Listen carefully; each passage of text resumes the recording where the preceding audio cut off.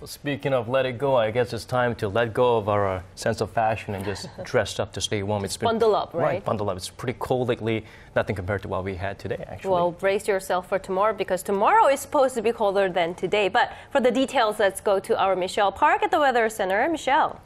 It seems like the mercury is dropping more and more by the day, and the cold wave alert that was issued all across the country this morning remains in effect. And as you can see, the freezing temperatures are everywhere, but especially in the upper regions where it's around minus 10 degrees, while most regions are near -5.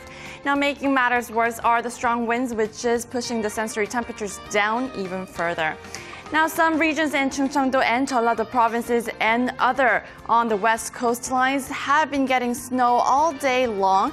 Heavy fall alert is also in effect for some, and light snowfall, no more than 3 centimeters, is estimated to fall on both Gyeongsang-do province and the surrounding regions. And looking at the rest of our week, we can expect temperatures to drop even more to minus 13, and more snow is in the forecast on Friday and Saturday.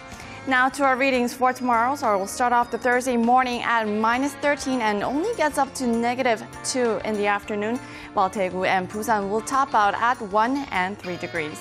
And moving over to other regions such as Jeju Island is relatively warmer at 5, while Dokdo hits -1, while Mankungang is sunny but cold at -6. Well, that's all for now, Michelle Park, and have a wonderful evening.